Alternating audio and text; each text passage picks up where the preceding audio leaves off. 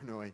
And General Paxton, thank you so much for your service to our country. General Paxton, would you agree or argue that the center of gravity for the Taliban is its ability to control the civilian population overtly or covertly through a shadow government and exact revenues from them? I would agree with that, sir. Then in looking at the operation that we're going to do next in Kandahar, which is the basis of the Taliban in terms of that's where they originated from, if we are able to deny them that, the ability to exercise governance over the Taliban people, either through a shadow government or covertly, what does that do in terms of, I mean, from an overall perspective in terms of this war in Afghanistan and bringing it to a close?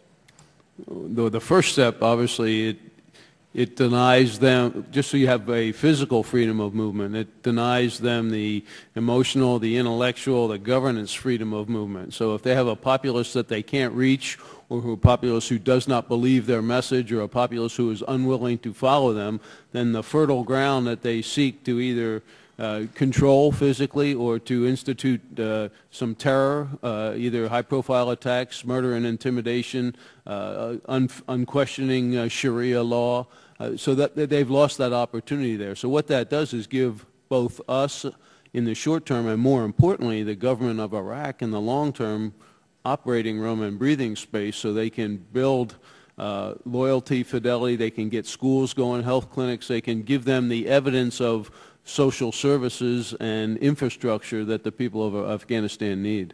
Sure.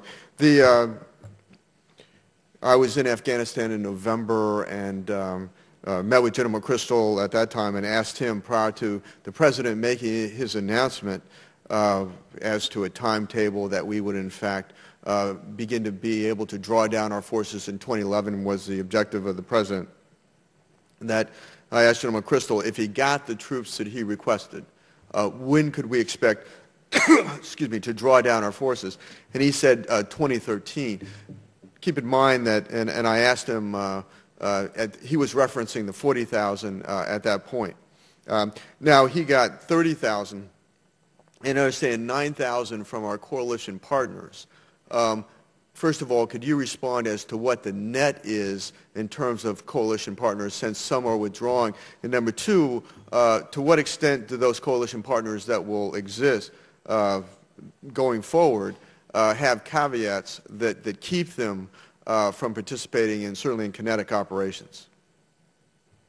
At this time, Mr. Coffman, we have 46 troop-contributing nations in Afghanistan, including the United States. It's almost a 50-50 split. I think it's 22, 23, and 1, the number that are caveat-free, that can do anything. And then some of them, the national caveats, while certainly restrictive, are not preemptive. That doesn't preclude them from what they can do. So I know the commanders on the ground take a very close look about how they assign battle space and how they assign missions to get the maximum use of each of the troop-contributing nations when they get there.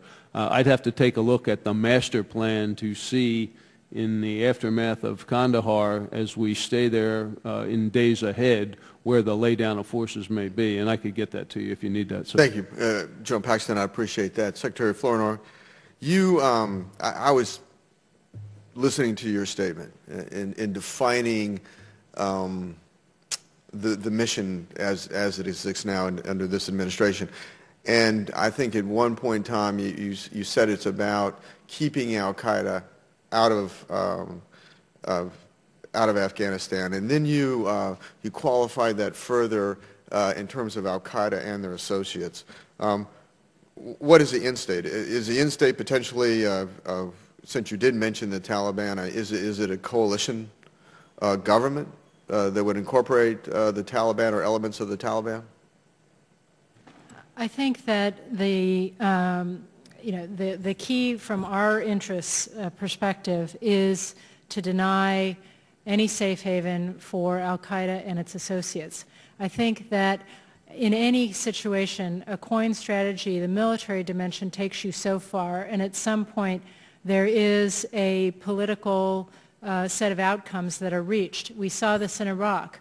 I think the Afghan we're working with the Afghan government to try to get a better understanding of the process that they will ultimately lead on both reintegration and reconciliation. I think it's very important to set a set of criteria for who will get reintegrated back into Afghan society and how. And whether it's disavowing al-Qaeda, laying down their arms, abiding by the Constitution. Those are the kinds of criteria that the Afghan government will need to articulate as they get to the point of defining what an acceptable political end state looks like. And we will certainly be in deep conversation with them about that. Thank you, Mr. Chairman. I yield back. Ms.